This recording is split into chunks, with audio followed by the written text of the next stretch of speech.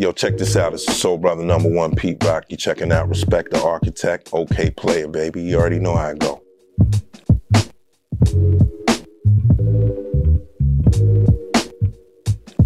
How I would describe my sound, the Pete Rock sound?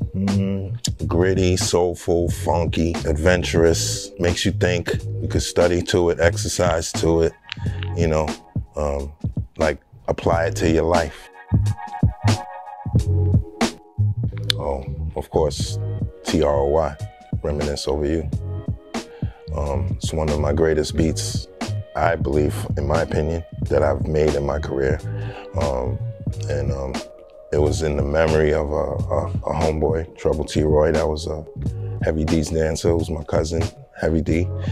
And Troy was in the group Heavy D and the Boys, and you know, we dedicated a song to him when we lost him.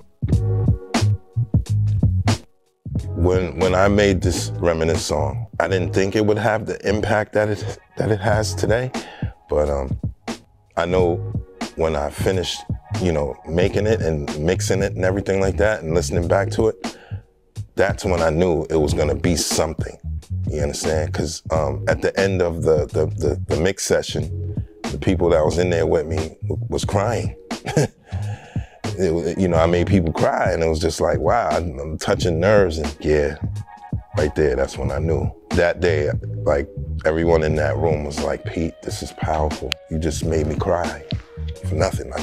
I wasn't thinking about nothing emotional until they heard the full finished, you know, product. Oh man, you know, shout out to the large professor who actually introduced me to Nas and brought him up to Mount Vernon. And, you know, we got in the basement and played him a couple of beats, and he heard that one. And, you know, it kind of froze him, and, you know, he was feeling it, bopping his head, and the ideas was flowing. And, you know, he requested me to sing on it. I sang on it, and it is what it is today, you know. Run DMC, because they were my favorite rap group, you know, as a youngin'. And, you know, was kind of shocked that I was able to work with them and make a song like that for them. So shout out to Run DMC. Rest in peace to Jam Master Jay. Maybe I could say something towards like the new millennium, like the Flea Lord album I made, you know what I'm saying? It's a great album. I just know that if I would have mixed it properly, it would have been one of them albums that hip hoppers would have been like, yo, throw that Flea joint. I mean, they probably doing that now anyway, but I just know my potential when I'm finishing off a record, you know what I'm saying? I would say I'm funky. I would say I know how the important elements are supposed to work, you know what I'm saying? I'm not gonna say I'm the best rapper, but I just will say I know how to do it. I would probably put myself 7, 8, somewhere. Ooh, well, I would definitely say my legacy. I would definitely say CL Smooth. I would definitely say Nas. And I would definitely say Kanye, Jay-Z. And I'm not saying that politically. I'm just trying to think of records off the top of my head that I think were like that, you know. Yeah, I think a few more too, you know, a couple Heavy D records. Man, so much stuff. I did Raekwon stuff, Ghostface, you know, Inspect the Deck, you know. Oh man, just finishing that Mecca and the Soul Brother album, and anxious for people to hear what I was doing. That was a great memory, finishing that album. And then, you know, just, you know, doing the videos. This was all a first time thing for us, you know, besides the production part of me, you know what I'm saying? The artist part of me was like, you know, things like that, you know what I'm saying? And making the Main Ingredient album. Those were the most, probably, greatest memories I've had in my legacy. The label situation back in the 90s, I mean, versus today, I would say it was a little bit better, you know. The the work I was doing was raising the bar, you know what I'm saying, for producers to get paid. And, you know, CL with what he was doing was, you know, showing people a different tone he took on how he rapped. And just like, we were just different from a lot of people, you know, even though everyone had like, in a two-man group, you know, it was not only us, it was Nice and Smooth and a couple other groups, but we was just more unique, you know what I'm saying? And it was a new time.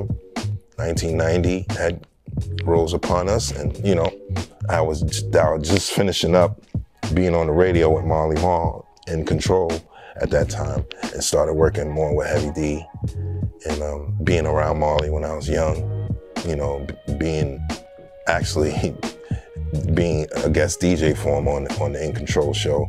Not only that, but just being with my cousin Heavy D in his house, watching him record with Marley. So that was great. And having to meet rappers that I, you know, admired at a young age, the Juice Crew, you know what I'm saying? I was a young cat, you know, working on WBLS when I was young, 13, 14 years old, and got to meet a lot of people, man, before I even started producing. My favorite part of beat making is everything about it. You know what I'm saying? Like everything about it. Going in the record stores, finding the dope, you know, obscure samples and records. I only don't sample. I like to buy records just to listen to too. But I'm a hip hop musician also, and I like to, you know, sample to make beats and hip hop. So, yeah, that's my everything that consists of beat making, and then finding the actual loop that no one's ever heard that you want to put onto the world. That's the greatest feeling, you know. And then actually making a beat that people can love, you know what I'm saying? You know, I'll keep knocking it out until I get that reaction.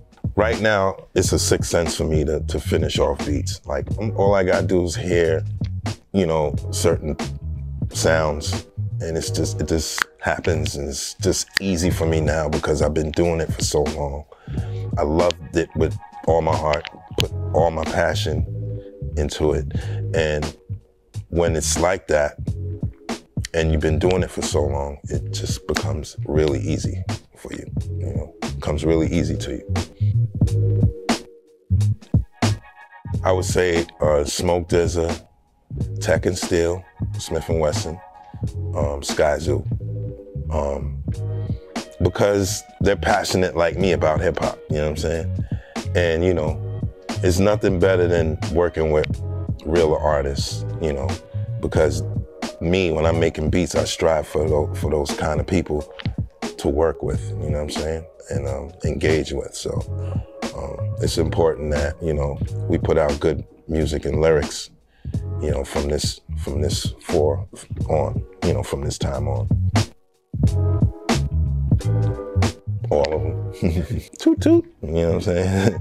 But I'm gonna say P1 is one of my, because it's the first one, you know, Peach Instrumentals 1. I would say Peach Instrumentals 4. I would say Peach Instrumentals 2, and I would say Peach Instrumentals 3, because it's no sampling, it's just live band, you know. But my favorite out of all, I would have to say Peach Instrumentals 1. Whatever you're doing that, you know, helps inspire you in life, you know what I'm saying? Whatever you apply your life to, whether it's, you know, being something that you want to be, you know what I'm saying? Like, and you strive, and there's steps to get there, you know what I'm saying? And so, whether it's working out, you know, studying, you know, whatever, you know what I'm saying? And people listen to music while they're doing all of that, you know what I'm saying? So, I know what I'm doing with that stuff, man. You know what I'm saying? It's inspiration, you know, people, I even people that's in jail, you know what I'm saying, tell me, yo, your music does this, it does that, you know, and then people tell me that they go to the gym and they put on Peach Instrumentals. Yep, Peach Instrumentals 5, I just released the SB 1200 instrumental part 2. There's a part 1 to that too, and then I'm gonna do part 3. So there's lots more music to come. And then I got my artist Amir, Peace Beloved, who I've done an album with called Dope Boy Soul, that's coming. And I'm working with Common right now, so we're doing the album together, so that's exciting stuff. Wow.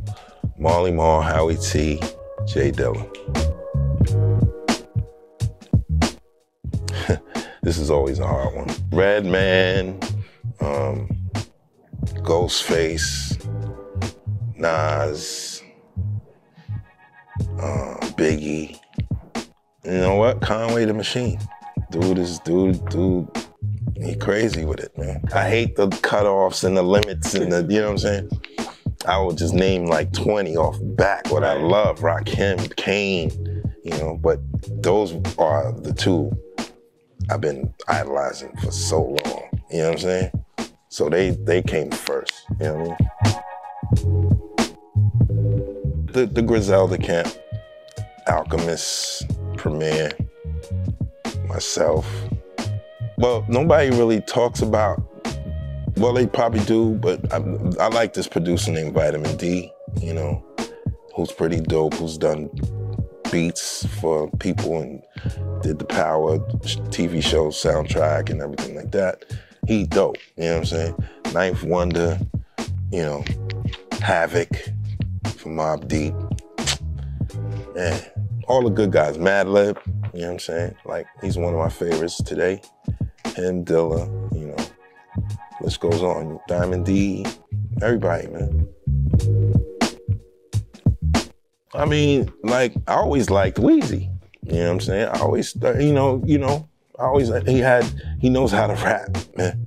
You know what I'm saying? West Side Gun, you know what I'm saying?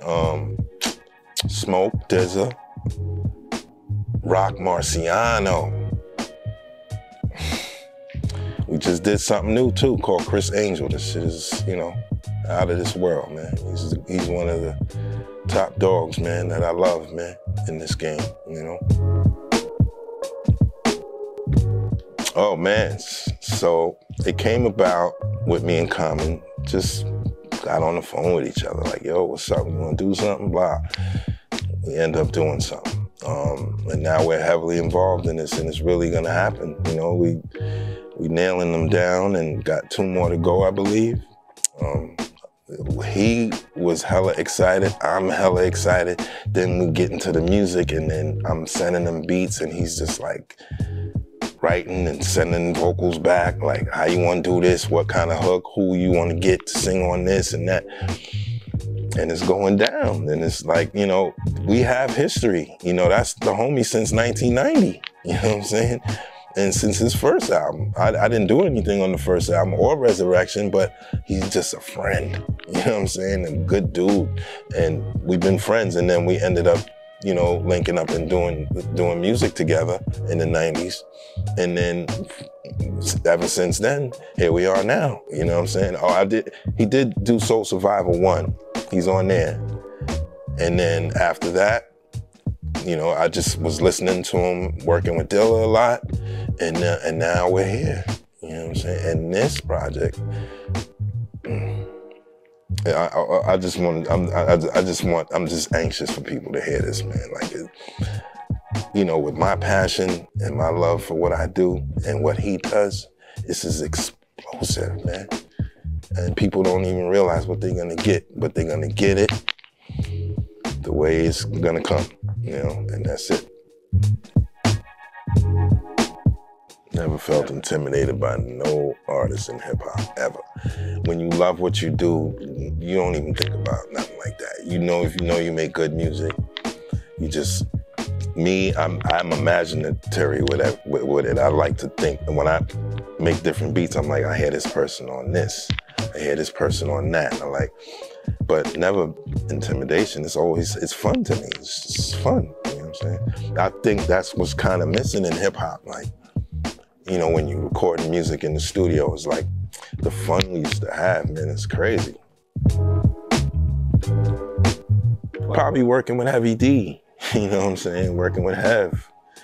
That's where that's when my first experiences of this whole music thing started, you know what I'm saying? Was, you know, the most fun I had was with my cousin Heavy D. He brought me in it, like between him and Marley Marl. But definitely Hev, you know. Hev brought me to Marley, and Marley gave me a shot on the radio at a young age. You know, that's unheard of, you know.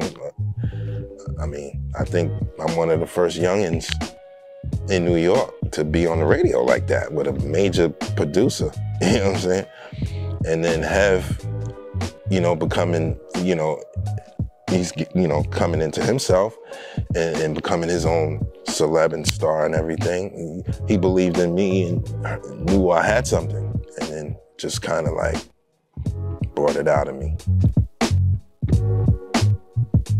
It's real simple for me, man. I just do what I want. You know what I'm saying? I post what I want, and like I'm an old school dude. I collect things. I'm into little kid stuff that never left me. You know what I'm saying? And so with that, you know, I comes with like comedy. I like to post things that's funny, make people laugh. You know, once in a while, I hit you with some serious stuff. You know what I'm saying? Just to make you aware. It's awareness. You know, can't live in a reality called life and not know what's coming at you. You know what I'm saying? But that stuff I kind of fell back on a little bit. I just like to post beats, you know, funny stuff, you know, anything musical, any history about any, you know, artists that we loved growing up, you know, that you never seen before, you know, clips of people, you know, footage. The things I've always been doing, you know, that where I find solace and freeness and stuff. Music, you know, is a real big part of that. I like to collect comic books and dig for stuff and find memorabilia, you know. Those things keep my mind sane in the insane world. Oh man, the first love goes to the old school, which I call the true school, which is, you know, the Coca Rocks, Kool Hercs, Grand Wizard Theodores, Grandmaster Flash, Melly Mel, the Shy Rocks, Cold Crush Brothers, Grandmaster Caz, Fearless 4, Fantastic 5. That's the school and cloth I'm cut from. That's where I learned everything at, you know. I have Jamaican descent, you know, my whole family's from Jamaica. And the influence that Jamaican music had in the 70s and stuff like that reminded me of what hip hop is in America. I believe, you know, that in hip hop and for the 50 years and all the experiences that I've had and what I've been able to see, you know, I want to thank hip hop for that, you know, from the bottom of my heart.